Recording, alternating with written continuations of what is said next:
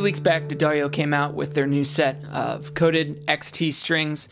This is supposed to be a new coating that has all the benefits of a coated set of strings without any of the drawbacks, the tone, right? Most people say that an uncoated set of strings always sounds better. So Daddario is claiming that these pretty much sound just as good, and that's what we're going to test in this video. I have no affiliation with the company. All we're going to do now is listen to the XT set back to back with the same playing samples, the same playing style, guitar picks, microphone, guitar even, against a brand new set of Phosphor Bronze, an ordinary set of Phosphor Bronze strings. So the only difference here is the coating, hopefully. Timestamps are in the description if you'd like to skip to the playing samples. Right now I'm going to talk a little bit about the XT set of strings and also what the parameters for this comparison is going to be. So the XT set, obviously they claim that they sound as good as an uncoated set. They also claim that they have better break resistance, better tuning stability, and last even longer than their older uncoated set. Now, I can't testify for the break resistance. I haven't honestly broken a guitar string in probably almost a decade now, but I can say that when I did the comparison a few days ago versus now, the tuning stability thing holds out. The humidity's changed a lot since then, the temperature too. Over the weekend it was in the 80s. Right now, believe it or not, it's June, but it's like in the 40s here. And so I really haven't tuned this guitar since I put them on a few days ago.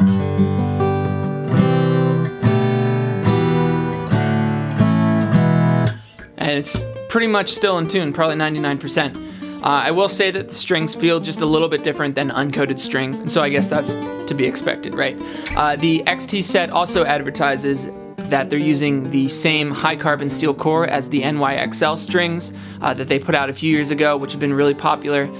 People like them. It's Daddario's kind of like premium uncoated guitar string. I thought I should also fill you in on the equipment that I'm using today. I've got a stereo set of Slate Digital ML1 microphones, large body condenser, very flat response, high fidelity, that I'm sending into an SSL 2+ interface. Guitar picks I'm using are first you're going to hear a Dunlop Tortex 0.6mm, very standard guitar pick, works great for that classic strumming sound. Then I've got a Dunlop Jazz Tone 205, which is my pick of choice, thicker, nylon. And then lastly, we have a Blue Chip TAD 50, which a lot of bluegrass players and acoustic enthusiasts in general are going to appreciate, I think. I'm also going to play fingerstyle a little bit to hopefully give you a broad spectrum of what these strings can handle well. The guitar I'm using is an Eastman E20 OM. It's modeled after Martin's OM28. It's a fantastic instrument that I've done a couple videos on this channel already on, and I think it's going to be a great fit for these strings. Anyway, no more talking from me. As we go through the playing samples here, the only thing I ask, just leave me a comment down below letting me know your thoughts. Do you like the XT set or you still prefer the uncoated strings?